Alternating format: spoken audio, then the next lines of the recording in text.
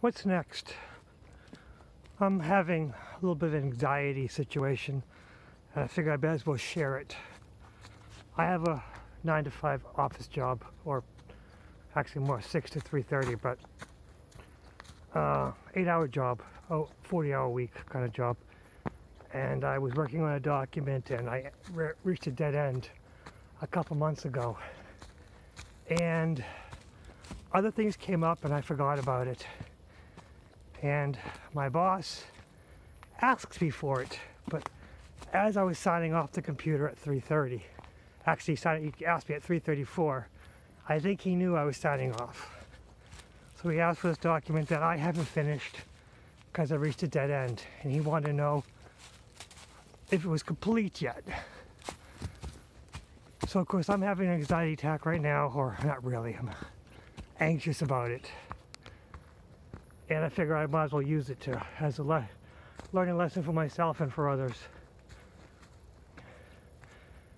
I completed it. I should have went to him, told him I reached a dead end, but I was waiting for a response back that never happened from other people.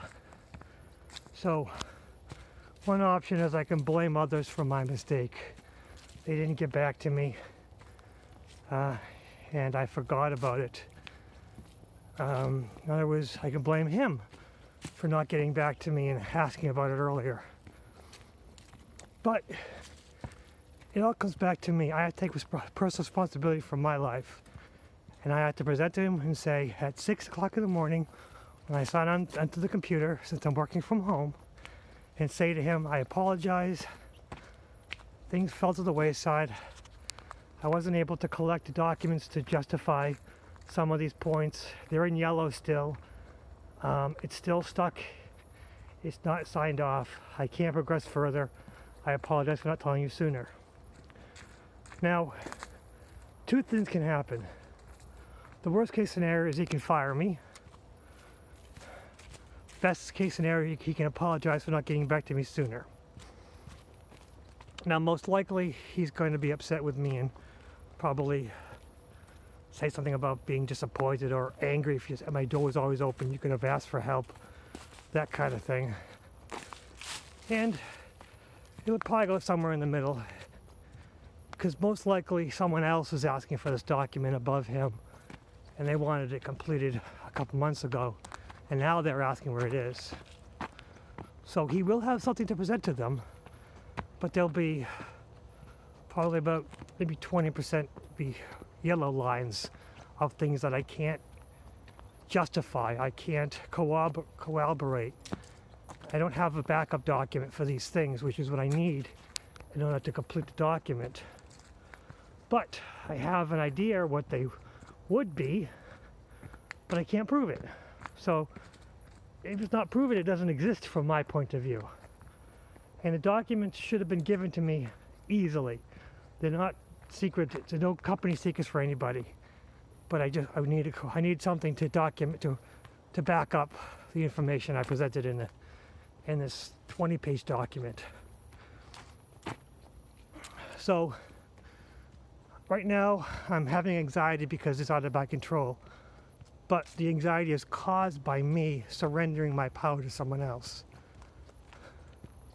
Here, I am in full power. I am in full control of my life. It's my life. My boss has no power over me unless I give it to him, and I'm taking it back. So what happens, I'm gonna do exactly what I planned, which is at 6 o'clock in the morning tomorrow. Not sooner. I'm not gonna sit on the computer, look at the document, do anything else. At 6 o'clock in the morning, I'm going to write him an email explaining the situation. And sometime between 6 and 7, or whenever he comes in, I'm going to attach the document. I'm going to apologize for not attaching the document and attach a second email with the document attached explaining the yellow lines exist because I was not able to back up any of the information that's yellow. And that's all I can do. And then let the chips fall and I'll be free.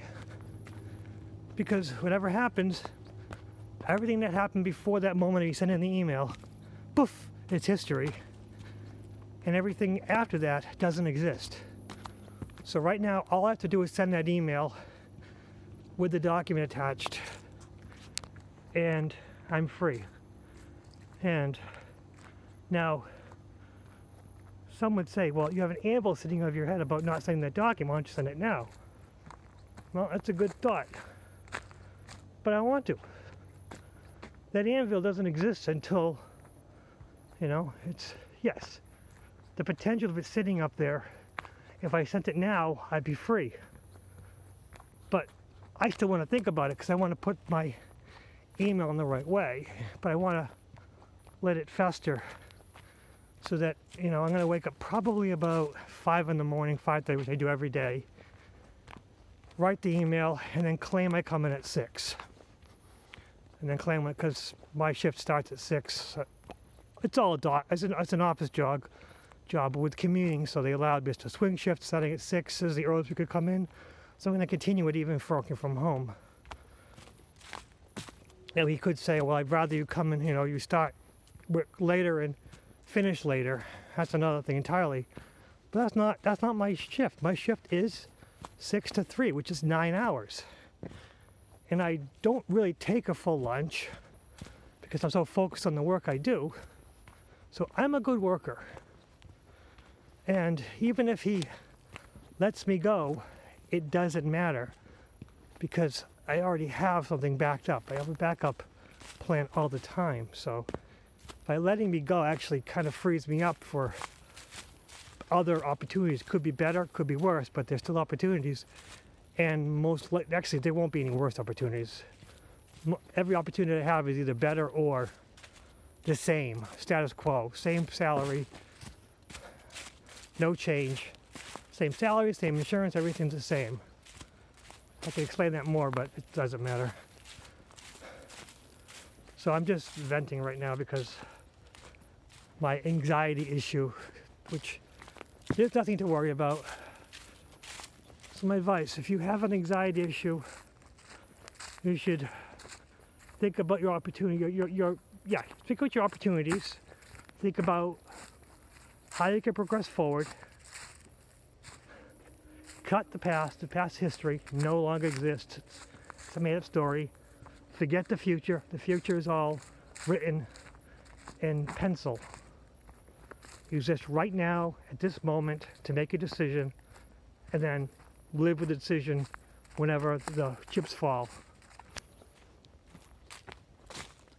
Because we are in full power of our life, and no one can influence us, no one can upset us, no one can make us sad, no one can make us angry, no one can scare us until we surrender our power to them. And don't surrender your power to anybody. Be full control, be the driver of your life. Just be you, the best you can be, and do the best you can for yourself. What's next?